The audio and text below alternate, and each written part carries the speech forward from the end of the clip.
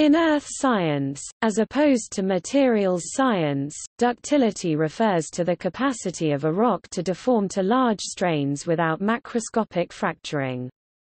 Such behavior may occur in unlithified or poorly lithified sediments, in weak materials such as halite, or at greater depths in all rock types where higher temperatures promote crystal plasticity and higher confining pressures suppress brittle fracture.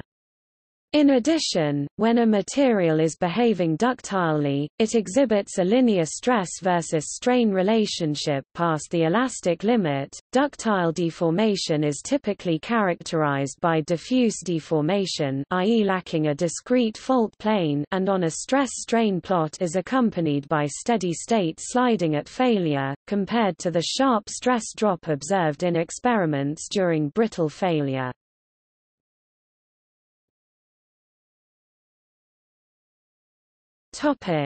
Brittle-ductile transition zone. The brittle-ductile transition zone is characterized by a change in rock failure mode, at an approximate average depth of 10 to 15 km approximately 6.2 to 9.3 miles in continental crust, below which rock becomes less likely to fracture and more likely to deform ductilely. The zone exists because as depth increases confining pressure increases, and brittle strength increases with confining pressure whilst ductile strength decreases with increasing temperature. The transition zone occurs at the point where brittle strength equals ductile strength. In glacial ice this zone is at approximately 30 meters (100 feet) depth. Not all materials, however, abide by this transition. It is possible and not rare for material above the transition zone to deform ductilely, and for material below to deform in a brittle manner. The depth of the material does exert an influence on the mode of deformation, but other substances, such as loose soils in the upper crust, malleable rocks, biological debris, and more are just a few examples of that which does not deform in accordance to the transition zone. The type of dominating deformation process also has a great impact on the types of rocks and structures found at certain depths within the Earth's crust. As evident from Fig. 1.1, different geological formations and rocks are found in accordance to the dominant deformation process. Gouge and breccia form in the uppermost, brittle regime while cataclassite and pseudotachylite form in the lower parts of the brittle regime, edging upon the transition zone. Myelinite forms in the more ductile regime at greater depths while blastomyelinite forms well past the transition zone and well into the ductile regime, even deeper into the crust.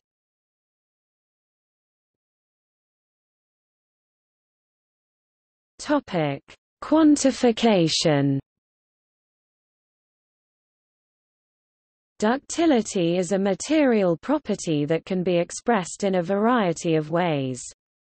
Mathematically, it is commonly expressed as a total quantity of elongation or a total quantity of the change in cross-sectional area of a specific rock until macroscopic brittle behavior, such as fracturing, is observed. For accurate measurement, this must be done under several controlled conditions, including but not limited to pressure, temperature, moisture content, sample size, etc., for all can impact the measured ductility. It is important to understand that even the same type of rock or mineral may exhibit different behavior and degrees of ductility due to internal heterogeneity's small-scale differences between each individual sample. The two quantities are expressed in the form of a ratio or a percent. Percent elongation of a rock equals percent delta L equals L F minus L I times 100 display style percent delta L equals frac L underscore F L underscore I L underscore I times 100, where L I display style L underscore I equals initial length of rock, L F display style L underscore F equals final length of rock. Percent change in area of a rock equals percent delta A equals A F minus A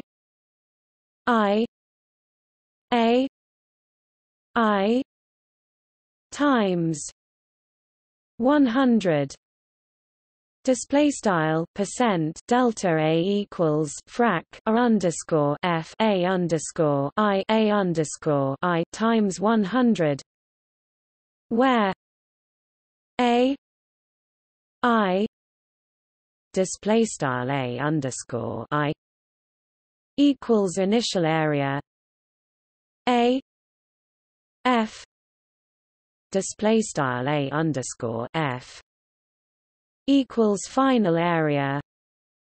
For each of these methods of quantifying, one must take measurements of both the initial and final dimensions of the rock sample.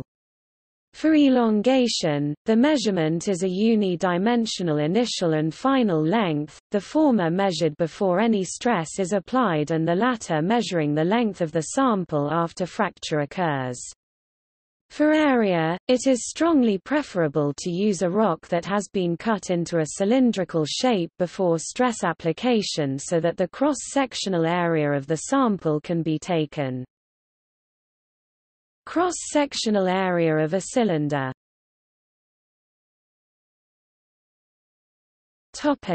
Area of a circle. A equals pi r 2 display style A equals pi r caret 2. Using this, the initial and final areas of the sample can be used to quantify the percent change in the area of the rock.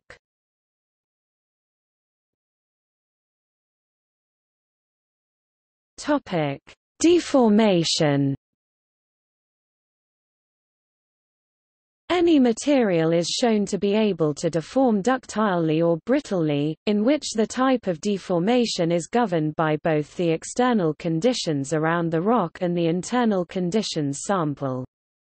External conditions include temperature, confining pressure, presence of fluids, etc., while internal conditions include the arrangement of the crystal lattice, the chemical composition of the rock sample, the grain size of the material, etc. Ductilely deformative behavior can be grouped into three categories: elastic, viscous, and crystal plastic deformation.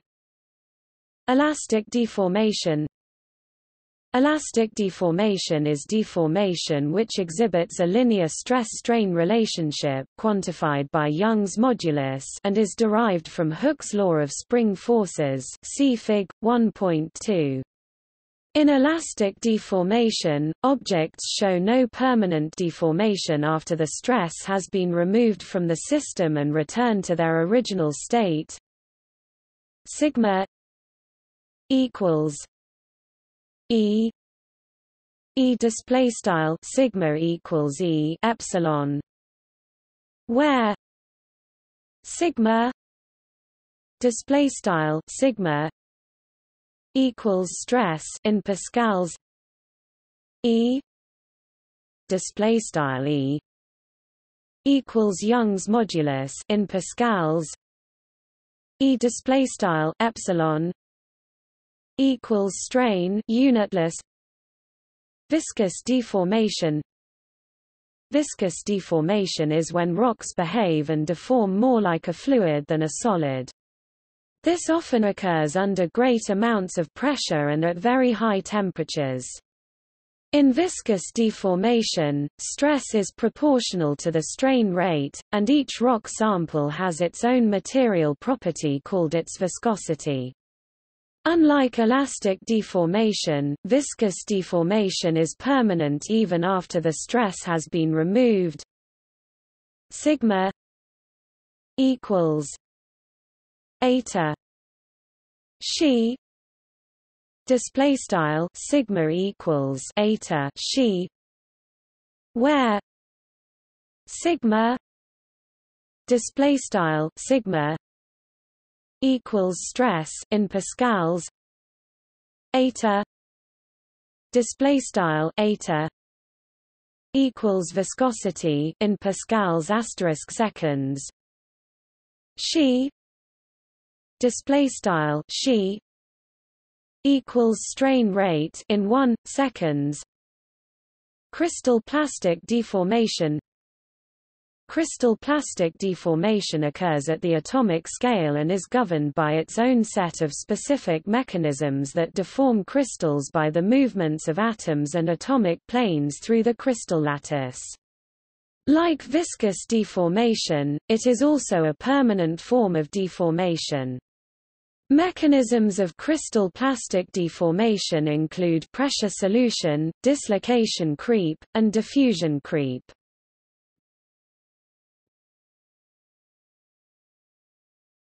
Topic: Biological materials. In addition to rocks, biological materials such as wood, lumber, bone, etc. can be assessed for their ductility as well, for many behave in the same manner and possess the same characteristics as abiotic earth materials. This assessment was done in Hiroshi Yoshihara's experiment. Plasticity analysis of the strain in the tangential direction of solid Wu subjected to compression load in the longitudinal direction. The study aimed to analyze the behavioral rheology of two wood specimens, the Sitka spruce and Japanese birch. In the past, it was shown that solid wood, when subjected to compressional stresses, initially has a linear stress-strain diagram indicative of elastic deformation and later, under greater load, demonstrates a non-linear diagram indicative of ductile objects. To analyze the rheology, the stress was restricted to uniaxial compression in the longitudinal direction and the post-linear behavior was analyzed using plasticity theory. Controls included moisture content in the lumber, lack of defects such as knots or grain distortions, temperature at 20 C, relative humidity at 65%, and size of the cut shapes of the wood samples. Results obtained from the experiment exhibited a linear stress-strain relationship during elastic deformation but also an unexpected nonlinear relationship between stress and strain for the lumber after the elastic limit was reached, deviating from the model of plasticity theory.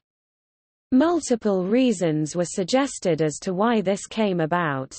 First, since wood is a biological material, it was suggested that under great stress in the experiment, the crushing of cells within the sample could have been a cause for deviation from perfectly plastic behavior. With greater destruction of cellular material, the stress-strain relationship is hypothesized to become more and more nonlinear and non-ideal with greater stress. Additionally, because the samples were inhomogeneous non-uniform materials, it was assumed that some bending or distortion may have occurred in the samples that could have deviated the stress from being perfectly uniaxial. This may have also been induced by other factors like irregularities in the cellular density profile and distorted sample cutting. The conclusions of the research accurately showed that although biological materials can behave like rocks undergoing deformation, there are many other factors and variables that must be considered, making it difficult to standardize the ductility and material properties of a biological substance.